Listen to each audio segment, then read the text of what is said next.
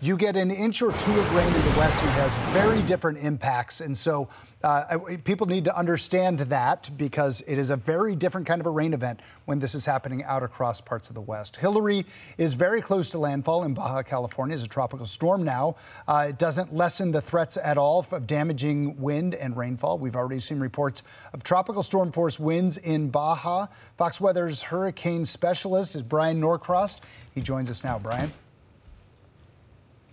Well, we are watching Hilary, as you say, develop in the way we expected it to, as it comes right next to the Baja California coastline. A lot of circulation has been over land.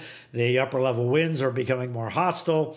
There's dry air into the core of the circulation, but it's still transporting this tremendous amount of tropical moisture north. So here is the new advisory from the Hurricane Center. You mentioned 70-mile-an-hour winds is the estimated of the peak winds in the circulation and in an isolated area. It is moving faster, and this is going to move pretty quickly, but it's so big, it's still going to take quite a bit of time to come by. It's going to take all day to come by.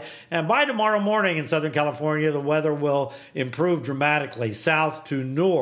And by the end of the day, it should be pretty good, except in the mountains where some lingering moisture could still cause storms for the next few days.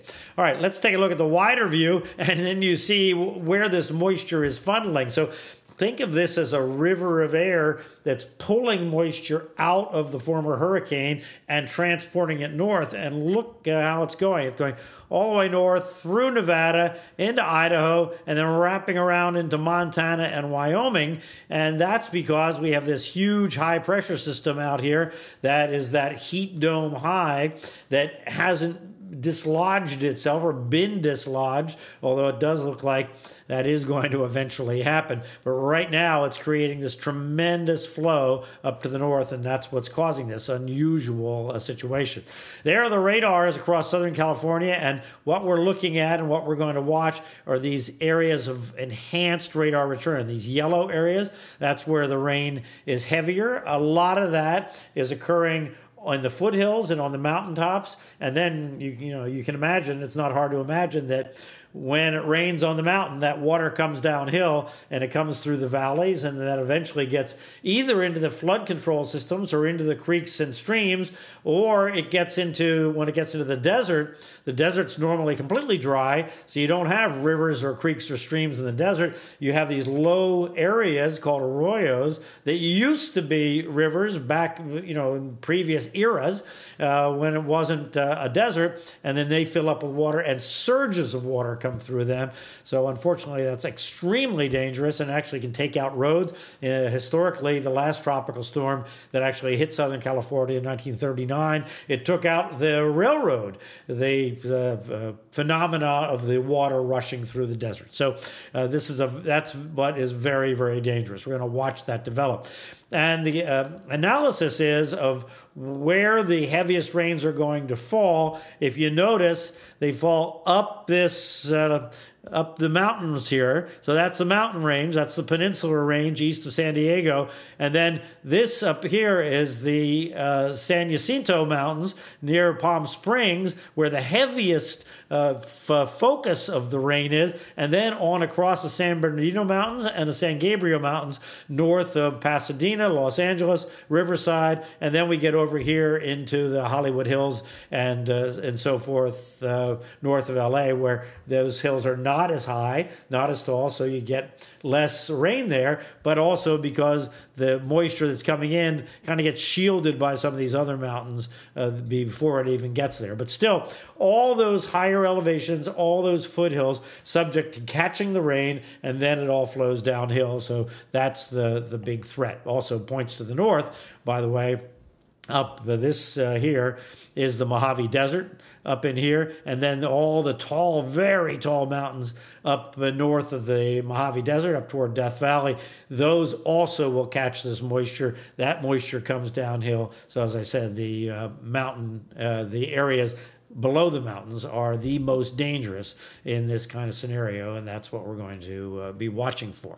And here in extreme Southern California, down in the San Diego area and along the coastal plain, notice less rain, so the threat here is for the water in the mountains coming downhill. So that's where if you get some kind of an alert, if you live in an area where it's only light rain out there, you think, well, this isn't too bad. The threat is going to be for when that water comes downhill, and you're going to get flash flood alerts and things like that from the National Weather Service on your Fox Weather app and on your television and so forth. That's what you want to be on the alert for throughout Southern California, not just where it's raining hard. Off in the desert, again, here we are in the Colorado Desert, part of the Sonora Desert that is east of the mountains. The big threat is up here.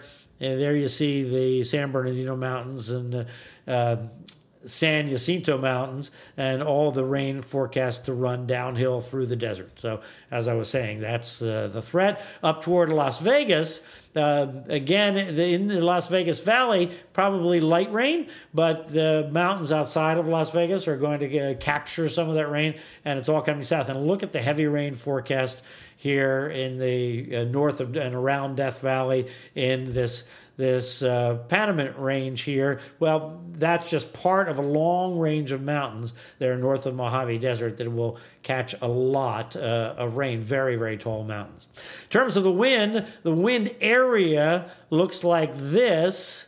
But the core of the storm is in here with the strongest winds, and then that moves north. So and if we were talking about the Gulf Coast or Florida or the Carolinas or something, we would get all concerned about that core of wind. But in this case, that's not the issue. In this case, the issue are these winds just in general, strong winds, when they encounter the mountains and you have a pass in the mountains and it funnels the wind and it increases them through there, just like a Santa Ana. So if you live in an area, you experience Santa Ana winds kind of typically, you expect that's where you're going to get the gustiest winds. Other areas are not going to see winds that are going to be terribly strong. On the west side of the mountains, all along the coastal plain, winds aren't going to be terribly strong, except where a gap in the mountain will let the wind through. The winds will be stronger, and that will be where the power outages and other issues will likely occur. But with saturated ground, it'll be worse than in a Santa Ana situation,